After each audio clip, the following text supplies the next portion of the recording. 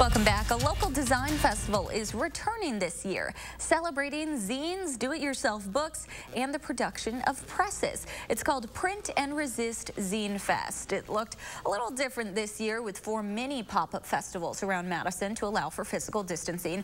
Organizers say they're excited to come back together and let artists share their stories with the public. The main thing about Zine Fest is that it's a coming together of people from different perspectives with different stories to tell and share with the community. And I think the coming together of the community is one of the most important things about Zine Fest, about Print and Resist. All of the artists participating in this year's festival are from Madison and Dane County. You can learn more about them and read their stories on the festival's Facebook page.